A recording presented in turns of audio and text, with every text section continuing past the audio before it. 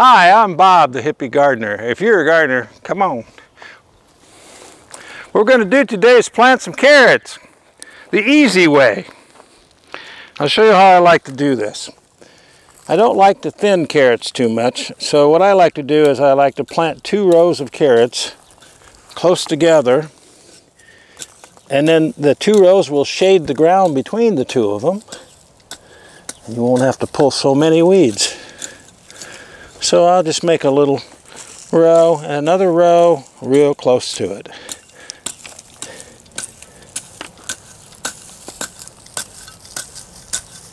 The soil's nice and loose from the winter. And carrots don't need to be planted very deep. I'm just kind of roughing up the soil just a little bit for them.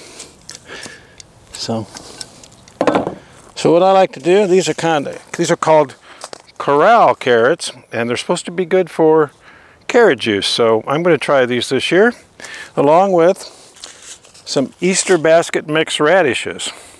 So what I like to do is plant carrots and then plant radishes intermixed with them to break the ground so it's easy for the carrots to sprout. So that's what we're going to try. So we'll take the carrots,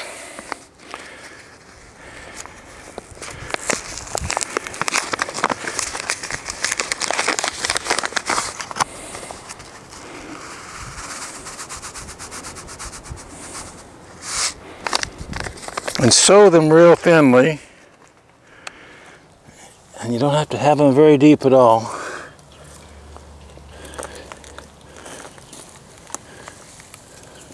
So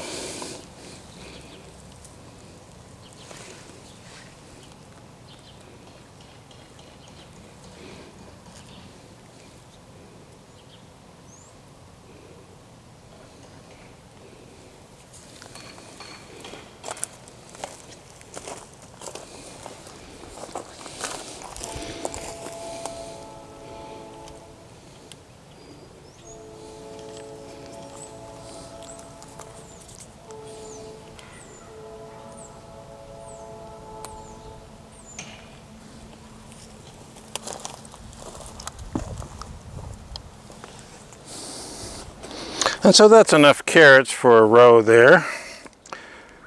And then what I like to do is make it easy for them to break the soil and sprout. Although, actually on this soil it's pretty easy for them either way, but I like to put some radishes in there. They come up really quickly and you can pull them for an early crop, and they help break up the soil for the carrots to come through. So that's something I've always done, and it's always worked, so I always do it. You don't need very many of them, about, one every once in a while. It helps mark the rows for you too.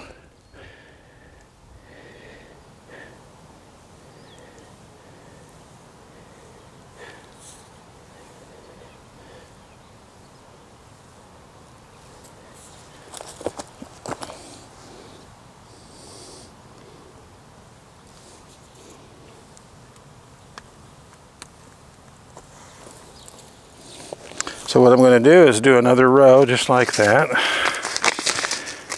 And as I say, the goal is to get them about just wide enough for the carrots to have about an inch or so space between the rows once they're mature.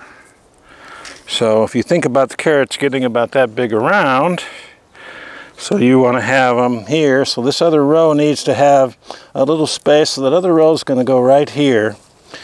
And when these tops come up, what they're going to do is they're going to shade the ground between the rows, so you don't have to do very much weeding, if any. At least that's the plan. So we'll just make this other row and do the same thing again. These seeds are from Baker Creek Seeds. It's a nice place in Missouri to get some heirloom seeds, very large number of varieties. It's a good seed house. We'll have some links down below for you.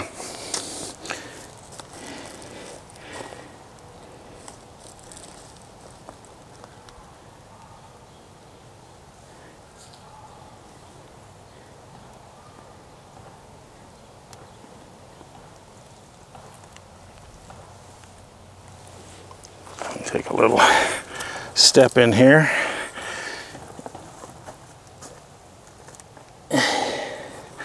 That ought to be enough.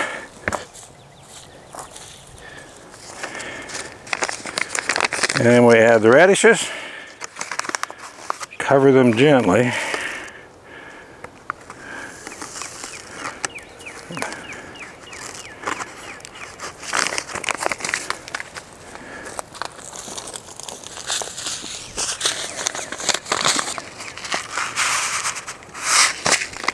And again, you don't need very many radishes for this, just enough to kind of mark your rows early, because the carrots take a little bit longer to come up,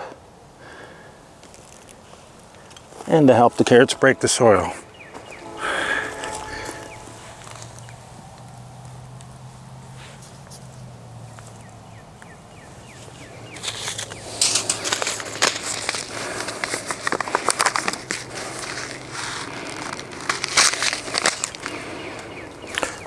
So then carrots don't need very much cover at all, so you just need to kind of give them a little bit of covering, not very much at all.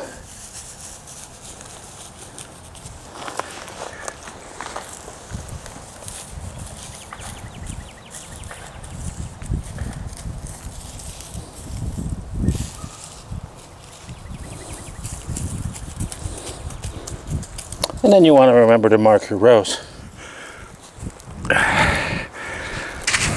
So, and that's how you plant carrots.